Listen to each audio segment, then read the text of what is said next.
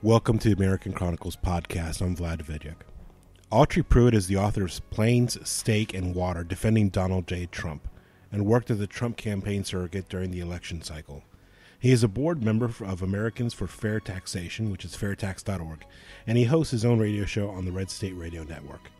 He joined the show to discuss his work on America's tax structure, the long-term prospects of the Trump administration, and how personal relationships, understanding, and forgiveness will begin to restore America. Coming up next on the American Chronicles.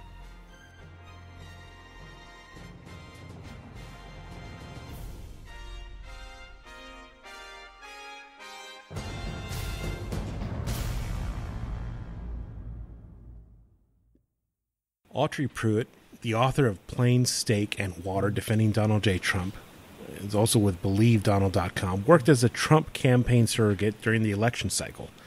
He's a board member of fairtax.org, and he hosts his own radio show on Red State Radio Network. He joins us today on the American Chronicles. Autry, welcome to the show. Thank you for having me so much. I appreciate the invite. You've been actively involved in a lot of different things in terms of politics, in terms of policy. You're a board member of fairtax.org, and that's something that's really in the mindset of a lot of members of Congress now, especially some of the newer members who are going to Washington, D.C. to really address these critical issues from the perspective of what needs to be done going forward to help the American people.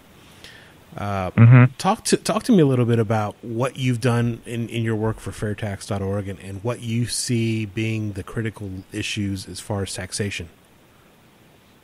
Well, the thing I've concentrated the most on is trying to bridge the gap between varied interests. So with tax policy, there's a belief that you have individuals who are vulnerable in society, such as, certain minority populations, individuals that grow up in rural areas, etc., in one side of the tax policy.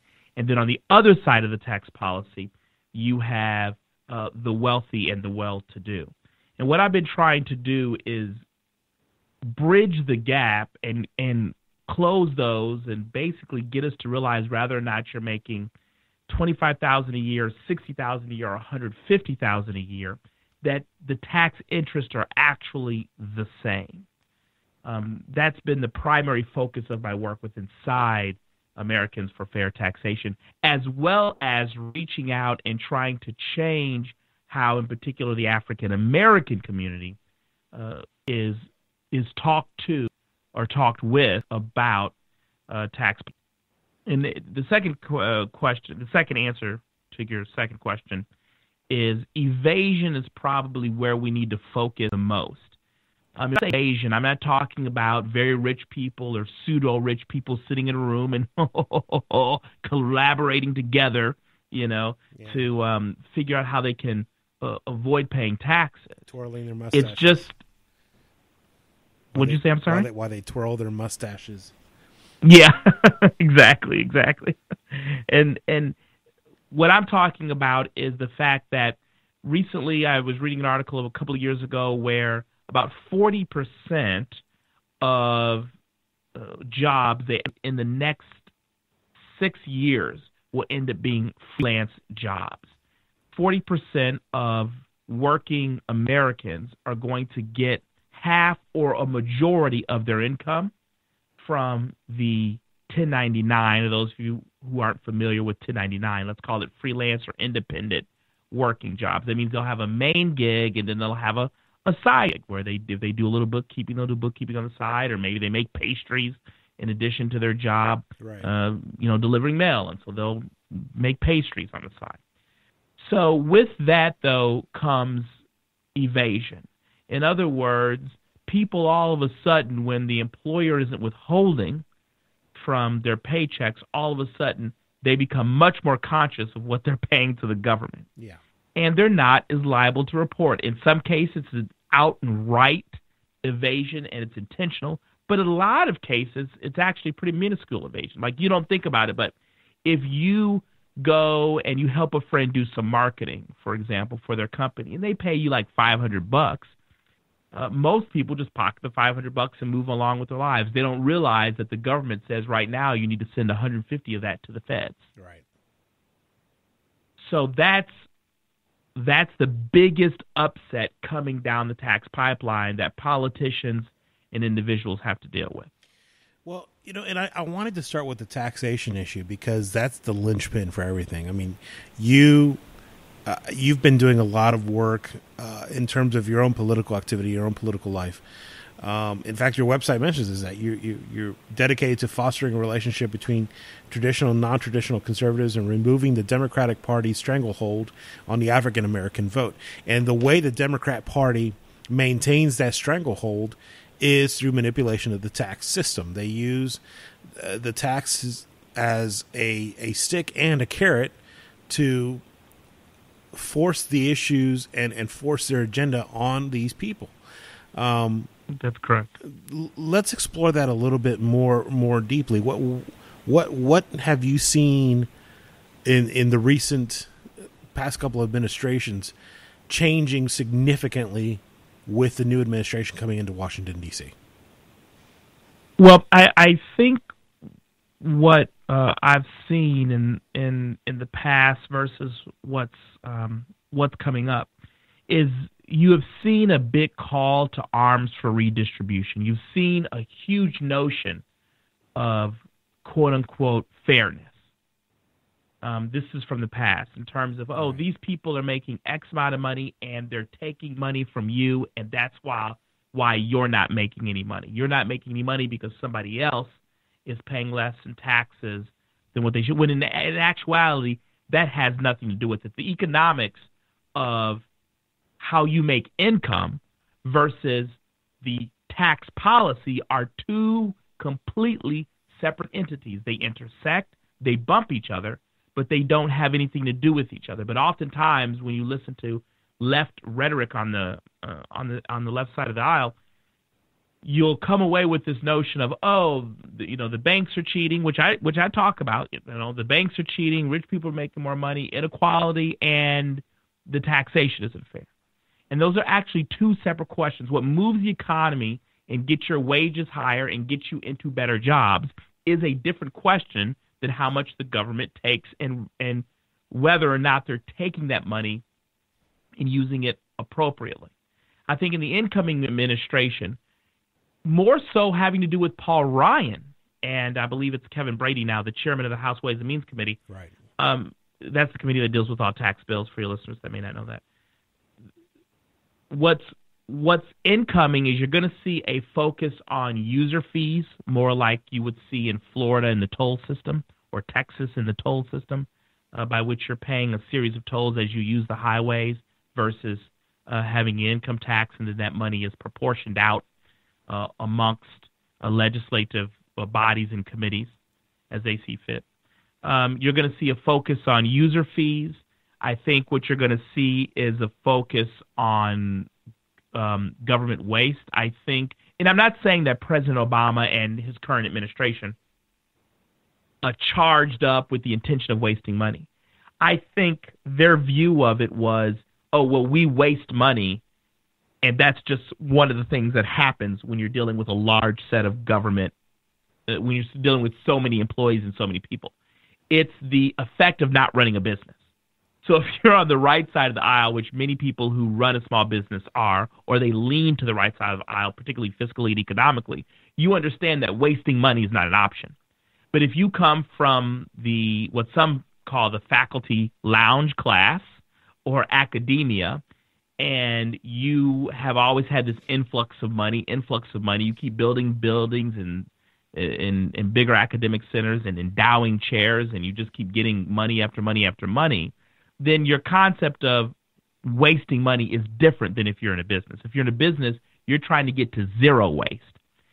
Typically, if you're in government or academia, you're trying to get to acceptable amounts of waste. And I think that's going to be a big change with Trump. Trump comes in and he wants a zero waste. Paul Ryan comes in and he wants to say, well, let's go to a user fee system, which has its own implications. Then I think the third thing with regards to tax policy is you may start to see more of a focus on maybe going towards a fair tax style system, which is consumption-based tax policy, a retail-based sales tax. Right. We're speaking with Autry Pruitt. He's an author. He's a radio host, political advocate. You can find his website at autrypruitt.com. You can also follow him on Twitter at Autry. You worked this past election cycle as a surrogate for the Trump-Pence campaign. That's obviously something that required a significant commitment of time and effort and dedication. So when did you make the decision to support and endorse Donald Trump for president, and what motivated you to become an actual surrogate for him? Well, there's two things. One, when he came down the escalator, the stairs that day, and I watched his speech, and then Kevin Williamson came out with an article titled "Witless Ape Rides Escalator," and then the media started to hit Donald Trump as, oh, he's a racist because of his Mexico statements. That's when my interest was piqued. My interest was piqued because any time a large group of establishment people decide all at once to go after somebody, it makes me give them probably a little more credence than I normally would have given them. For example, had they reacted to Donald Trump normally, I don't know if I would have even looked into him that much. Okay. But not only did I look into him, I also had worked with the Trump organization just a little bit, not a lot, because I did real estate in New York City. I lived in New York City for years, a decade, maybe even more. And I did real estate before I got into politics, and I had some run-ins, not with really Donald Trump himself, but with the Trump organization. I represented African-American clients to them, and I never had an issue. And in fact, in New York City, if you were doing a real estate deal and it could work, if you're in commercial real estate and the deal could work, one of the things amongst African Americans in real estate, you would find out quickly there is that people would tell you, oh, make sure you check out the Trump organization. Because with a lot of other organizations in New York City, headed, by the way, with so-called liberals or by so-called liberals, there was always a question of whether or not you're going to get a fair shake because of your race. But the Trump organization was well known to be very pragmatic.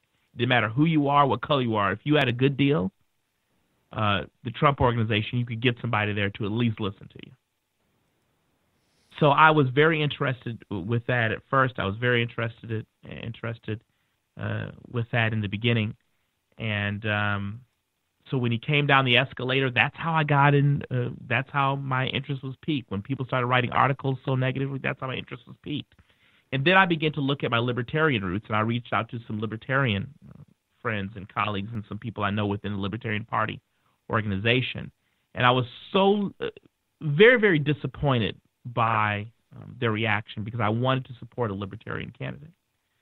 But I felt that we are now in a stage of big government and big bureaucracy. That's a fact. And it's going to take 4 years at least, maybe even 6 to 8 years to really begin to roll back big bureaucracy. It's like Obamacare. It took them a year to ram it down and pass it, and now they're talking about at least 2 to 3 years to completely overturn it. And even then, they don't know how it's going to affect the system. By they, I mean the political class in general. So I begin to look at it from a very pragmatic standpoint and say, you know what? We need someone that thinks completely different and that's used to making practical, on-the-ground decisions, because that's what we haven't had. If you look at Obama's cabinet appointments, if you look at President Obama himself, most of them really didn't come from the real world of operating things, of being held, at least in the first term, for accountable for profits and losses, to having to look at sort of that bottom line every single day. And I just feel that in our bureaucracy, that's what we needed, because the facts are that although people like to say government is different than running a business, our government is so huge now that it is a business. We're speaking with Autry Pruitt about his work, not only for his own radio show, but the work he did as a surrogate for Donald Trump during the campaign. It's become pretty obvious that there was a somewhat of a disconnect between Trump and some of the different voting segments of the population. You've done some work with regard to getting out awareness and understanding, not only with African Americans, but with younger people as well on your show, in your articles. So what do we do to bridge that gap going forward? Obviously, we have an opportunity with the president-elect getting inaugurated in about 10 days now. But going forward, he's going to have 4 to 8 years of leading the country. He's going to have to address the concerns of all the citizens, and that includes people who didn't vote for him, didn't support him. How does he bridge that gap? I believe the best way to bridge that gap is to begin to get results and then engage in a bit of theater and go out and tout those results. The only way you're going to really bridge that gap is to start getting results for people. Right. So, for example, if it was me, right, and let's say Trump engages in this carte blanche policy to increase wages. And let's say if you look at different community segments, interest groups, as the Democrats do. So you look at African Americans, you look at Hispanics, you look at women, you look at LGBTQI. And across those groups in 2 years, Trump is able to see a 15% wage increase. He's able to see 2% of the country now makes minimum wage and lives on it. Let's say he can get that down to 1.25%, 1.25%. He should then go out and say, hey, I know you don't like me. All right, I know you had your reservations, but let's look at some of the facts on the ground. The facts on the ground are, in African American communities, I've increased my policies and the plans we've engaged in have increased wages by X percentage. I know you were skeptical about the health care, but now we have this many covered, as many as Obama had, and you're covered cheaper. You've got a little bit more coverage because the competition has increased. I mean, I really believe it's an information campaign, and it's got to be done over and over and over again, up until the point almost like the secret Trump vote, where people may not publicly acknowledge that Trump is doing a good job because he still may be persona non grata in 2 to 3 years if Chuck Schumer has his way. But he will, that people in the privacy of their homes will say, you know what, I don't like what he said, but guess what? My wages are up. I see people painting again in my neighborhood. A couple new houses are going up. Blighted buildings are coming down, etc. So I think if he can do that, get results, that's going to be the biggest way he can bridge that gap. Then the second biggest way is, in the midst of getting results, putting a focus in on those communities, where and when a problem arises. So whether it's a police brutality issue that may come out, or another civil rights issue, or an issue with women or with gays or wherever, visiting that community, being present, and coming up with outside of the box, I hate to use that phrase because it's overused, but outside of the box sort of Trump-style solutions. Sure. But I think, as I've said on my radio show, he has to put some Trump on it in order to bridge that gap.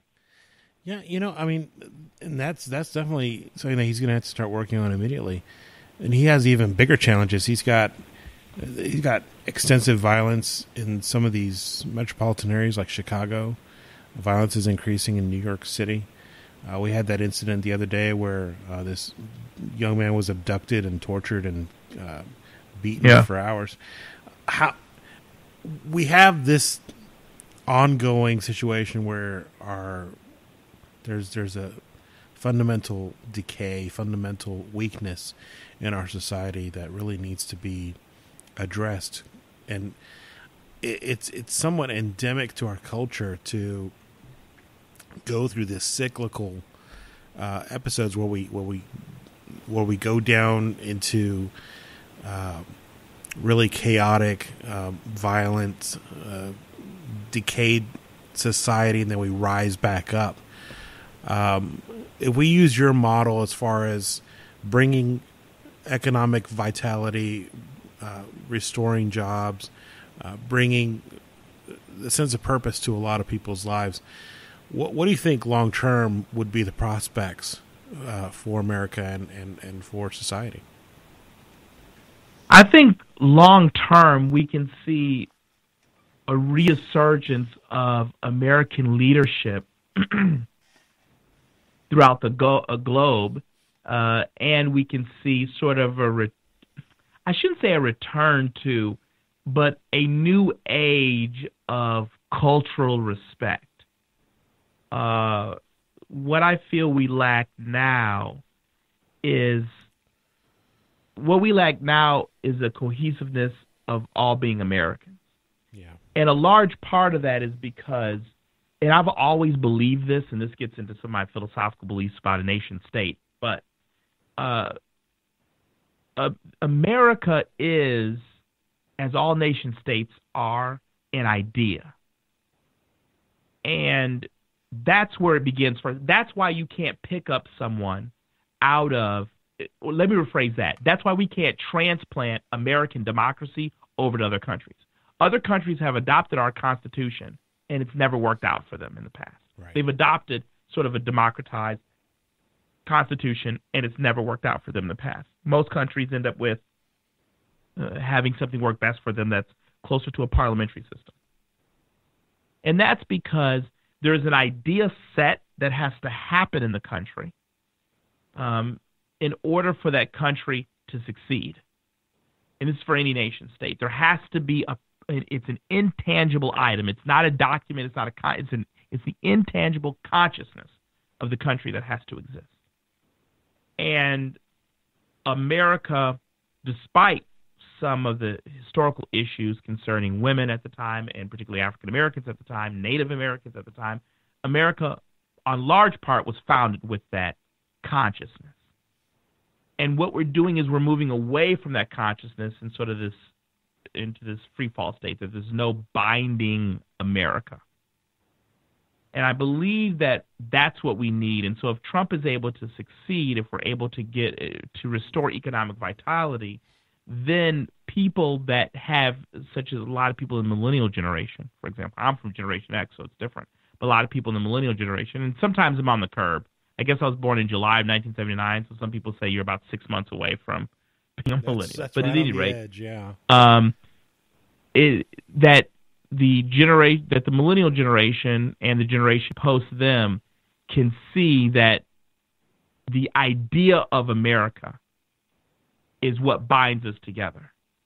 And I know it's curious to me because President Obama says, he said in one of his last interviews he just gave, he talked about we're all Americans first, we're all on the same team.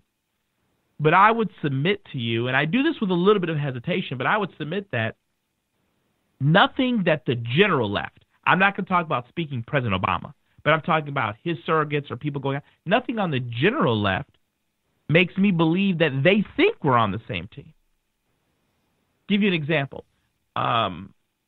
A conservative person, I haven't even heard of this, a conservative person I've never heard of refusing to help somebody on the side of the road because they have an I voted Obama sticker on the back. Yet that just recently happened. There was a Trump supporter, I believe she was in Ohio.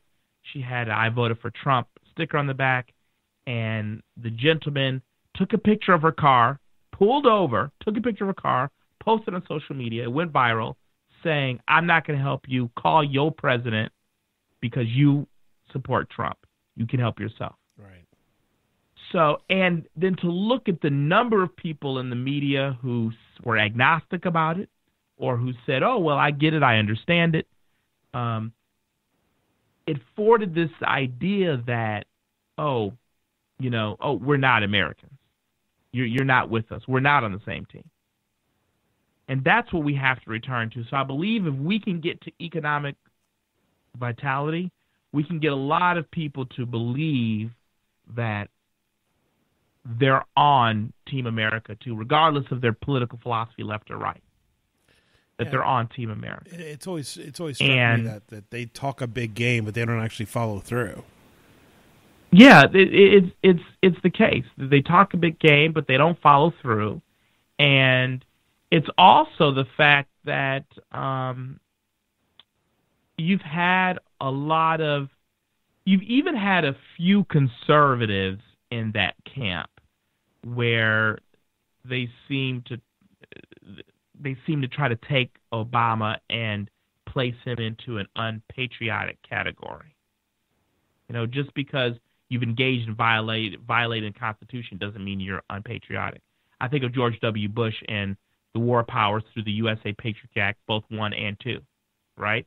I believe that he, as a conservative American constitutionalist, I believe President Bush overstepped his presidential authority in those wars and with regarding to prisoners of war, etc. However, I wouldn't say because he violated his authority doesn't mean he's unpatriotic. Yeah. And that's the rhetoric we engage in with President Obama, and then that rhetoric was upped 10 times and engaged back in with us. So I believe is that if we can see a restoration of economics, it might be a little bit easier for people to see we're on the same side. Because when you're broke, busted, and disgusted, it's really hard to think that the opposite team isn't fundamentally, in totality, against you. But I don't know how much of that is to be true, to be honest with you. I haven't quite settled it yet. I've got to wait for 2 years. But it could be that the America that I grew up with, sort of Democrats and Republicans, but it didn't matter. The Democrats would date Republicans, Republicans would date Democrats. You disagree, but you can still go out for a drink. You still help somebody mow their lawn. That their political beliefs were secondary to the fact that we're all red-blooded Americans. The notion, you heard about that school in California, right? That decided that on Cinco de Mayo Day, they wouldn't fly the American flag and no one could wear the American flag. Yeah. I was flabbergasted. You're in the United States of America and the school won't even fly the flag.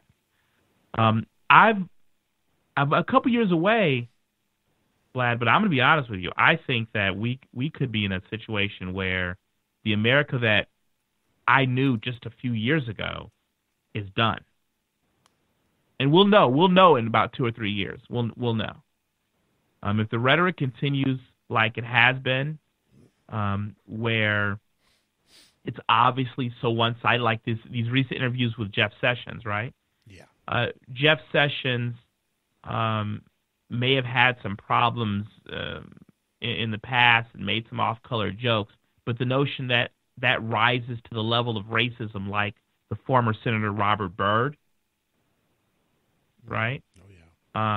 I think Bill Clinton or Hillary Clinton, one of the Clintons, called him the conscience of the Senate. For those of you that don't know, Robert Byrd was the grand wizard of the Ku Klux Klan. He was a Democrat. He converted in the Senate, and then he was forgiven.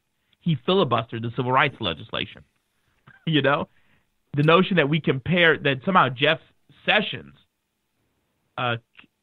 if he doesn't even say that he made it, but let's say he did make an off-color joke, and then an off-color joke one time is equated to 20 or 30 years of actually being an organization of hatred, and you can forgive that, but you can't look at Jeff Sessions saying, it's just an off-color remark. It's preposterous to me. I don't know if we can come back from that.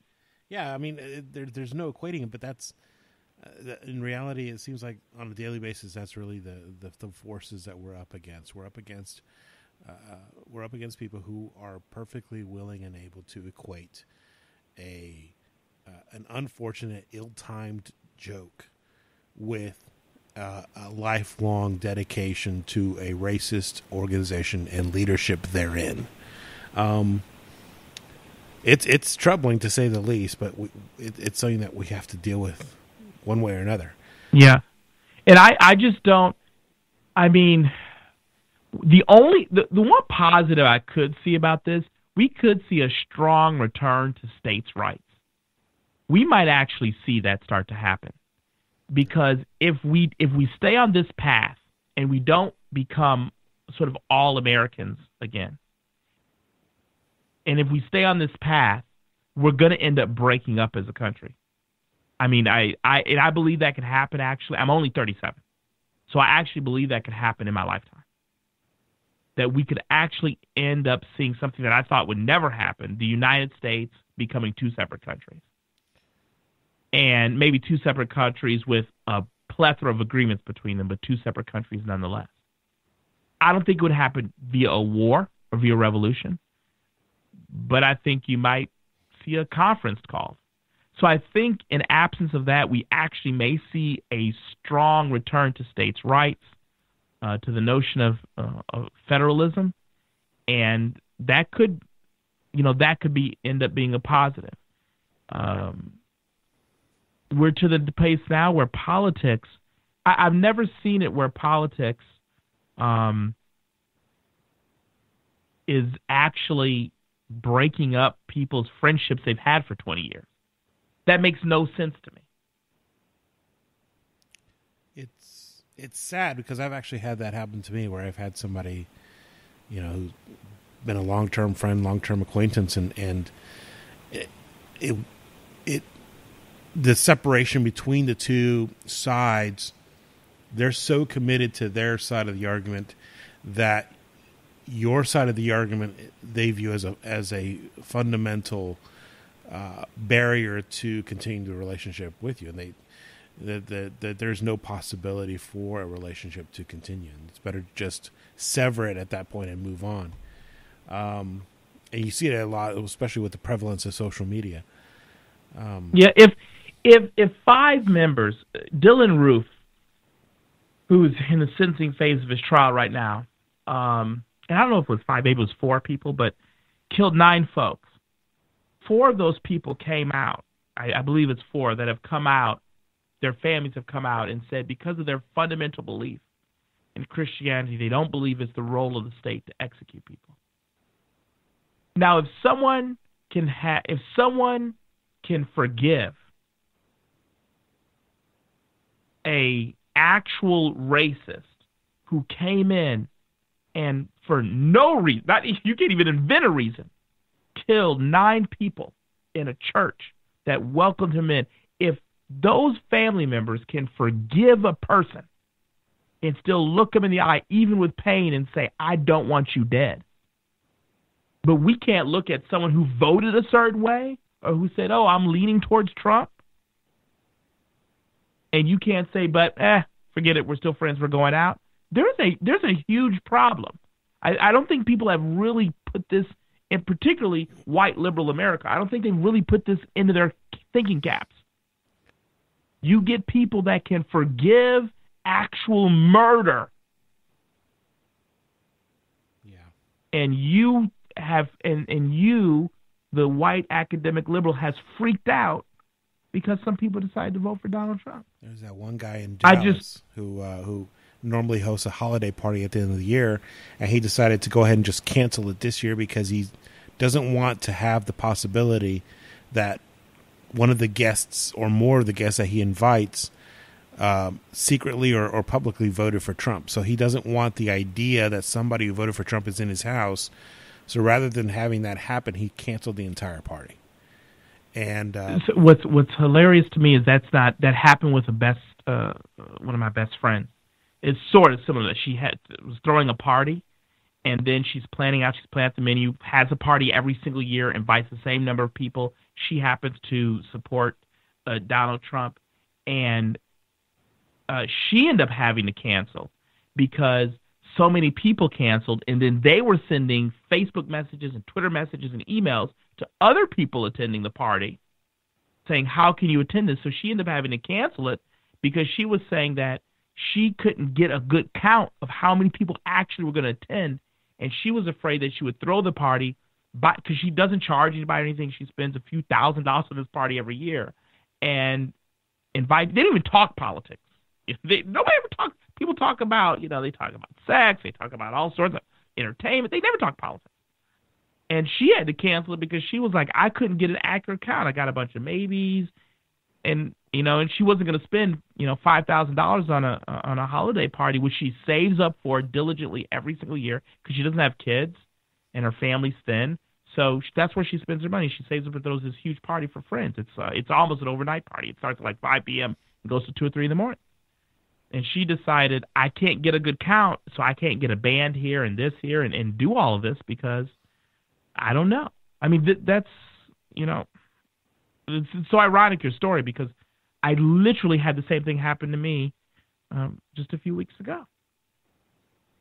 Unbelievable.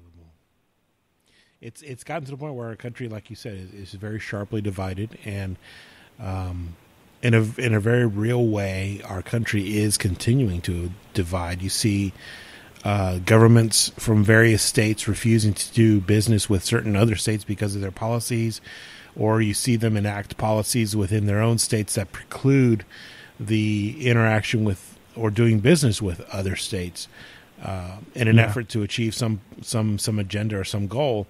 And especially, I think the most visible one has been like New York, where the governor of New York basically said that if you believe in pro-life, if you believe in, if you're against expanding and changing the traditional definition of marriage, then you have no place in New York, and you shouldn't do business in New York. You should go somewhere else. And then in California, they're always doing things where they're trying to legislate out of existence many of our fundamental rights, and basically telling people, well, if you believe in the Second Amendment, you don't even bother coming to California.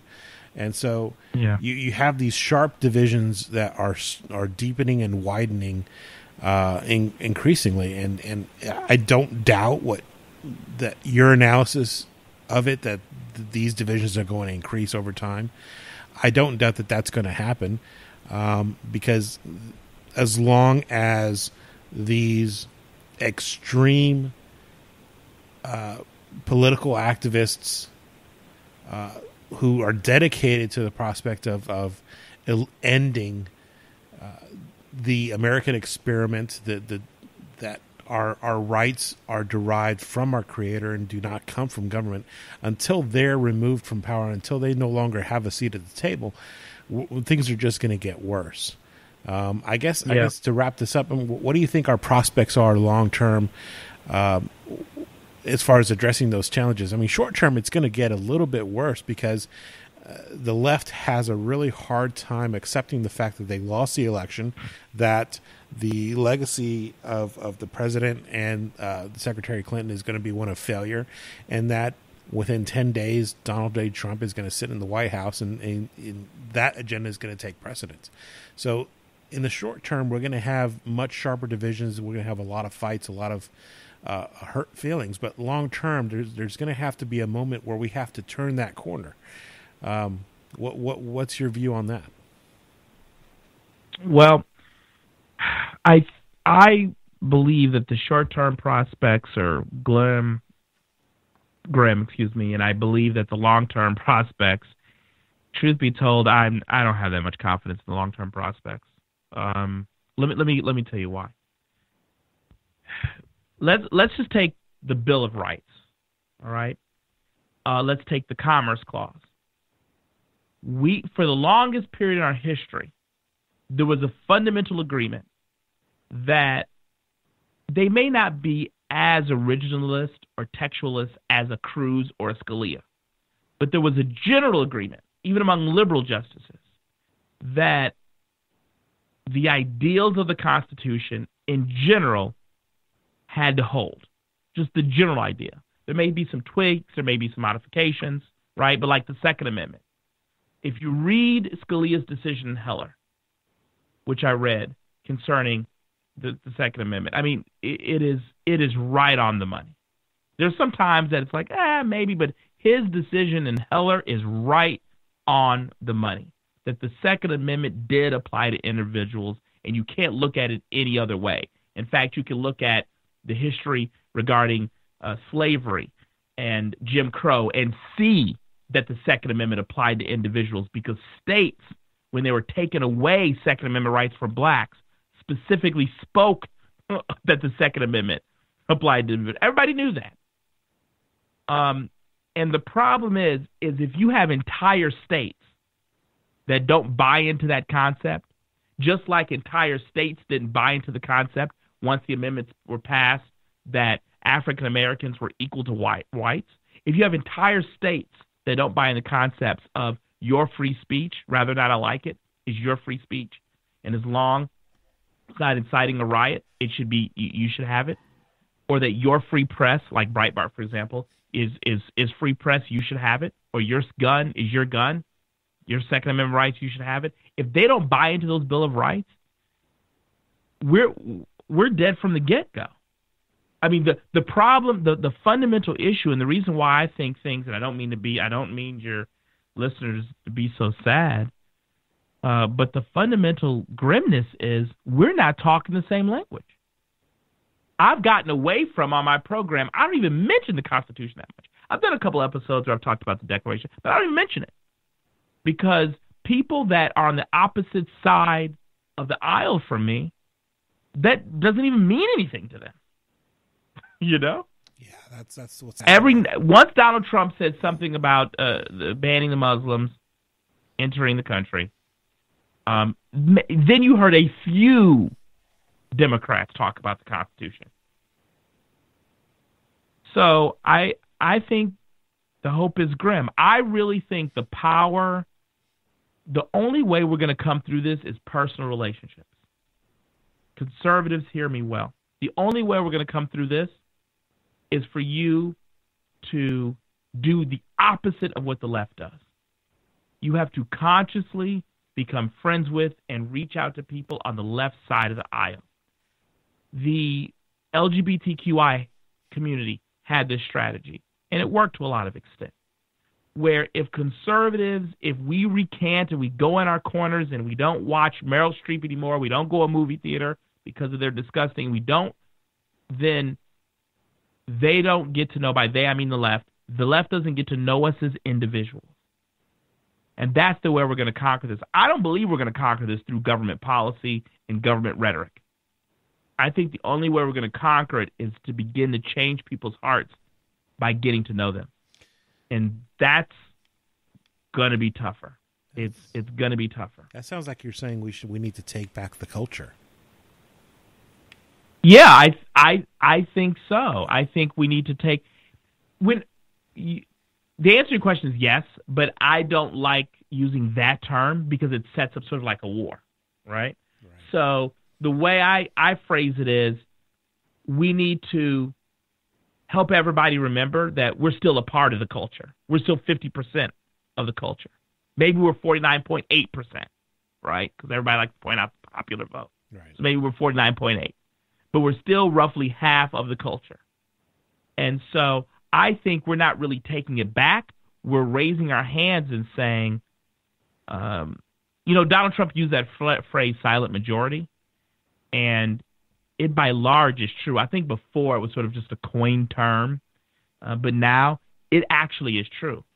You have conservatives that enjoy Star Wars and Star Trek. You have conservatives that enjoy Las Vegas and New Orleans that are more libertarian leaning, that enjoy a strip club or whatever, and they're afraid to speak up as conservatives. That's why the pollsters could get it right with Donald Trump. Exactly. They're afraid to speak up.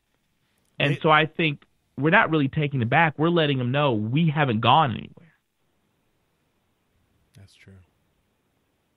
That's true. We need to, in a very real way, we need to take on use this almost as a missionary project and actually go out and commingle with the rest of society. Let them know that we're here. That's good. Let them know that we're people just like them. And stole it from me. Well, I'll let you borrow it. We're people too. I've gotten to the point where I don't interact with many of my family members with regard to politics. I will comment on their pictures of their kids and their coffee runs and on their wedding photos, and I will say nice things. I don't do politics with them anymore because it doesn't go anywhere. And if that's what I need to do on my end to keep good relations with my family, then it helps on their end as well.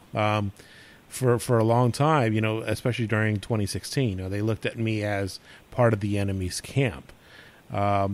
we don't have those kinds of conversations anymore because both sides have decided we're not going to engage in that kind of vitriol. We're gonna just try to focus on the positive, because the relationship we have between each other is more valuable than trying to prove that we're right politically. And we've got that sentiment we need to spread, man. That's the sentiment that needs to spread, that the relationship we have as humans is more valuable than the political ideals that we have. That relationship that's the most valuable relationship.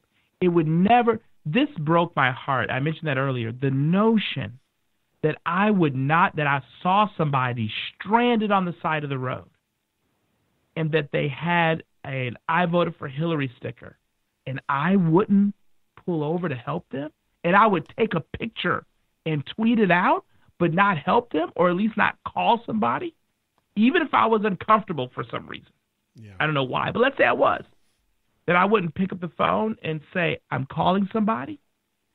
Inside of that, and then when you publicly blast that out, that is vindictive. Yeah. That person, that was a black guy, his heart has hatred in it.